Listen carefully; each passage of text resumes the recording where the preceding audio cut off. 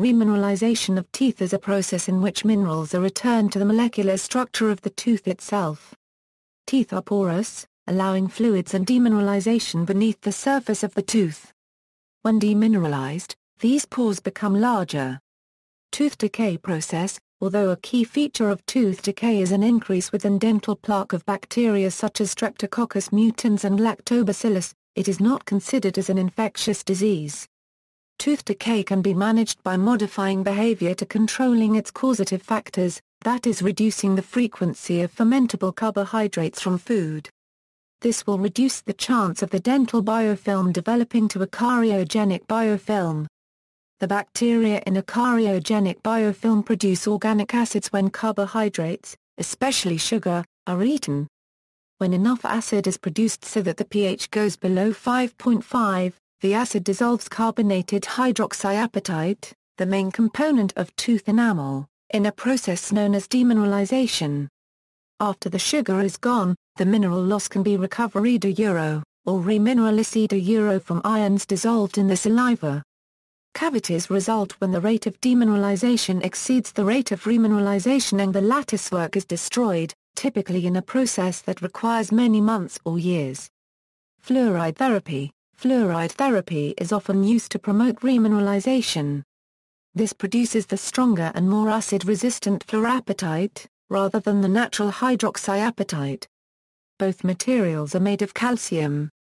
In fluorapatite, fluoride takes the place of a hydroxide. Effect of fluoride equals, fluoride creates low levels of fluoride ions in saliva and plaque fluid and thus exerts a topical or surface effect. A person living in an area with fluoridated water may experience rises of fluoride concentration in saliva to about 0.04 mg per liter several times during a day. Technically, this fluoride does not prevent cavities but rather controls the rate at which they develop. When fluoride ions are present in plaque fluid along with dissolved hydroxyapatite, and the pH is higher than 4.5, a fluorapatite-like remineralized veneer is formed over the remaining surface of the enamel. This veneer is much more acid-resistant than the original hydroxyapatite, and is formed more quickly than ordinary remineralized enamel would be. The cavity prevention effect of fluoride is partly due to these surface effects, which occurred during and after tooth eruption. The calcium used to rebuild teeth must be dissolved in the saliva. Some remineralization methods may work for white spot lesions, but not necessarily intact tooth surfaces.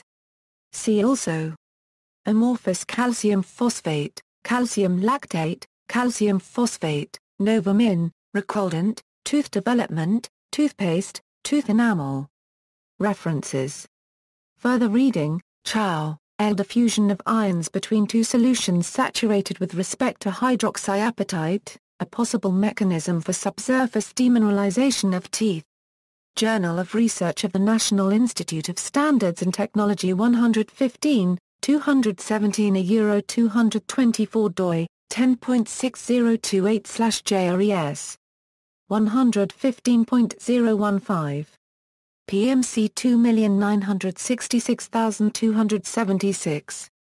PMID 21037801.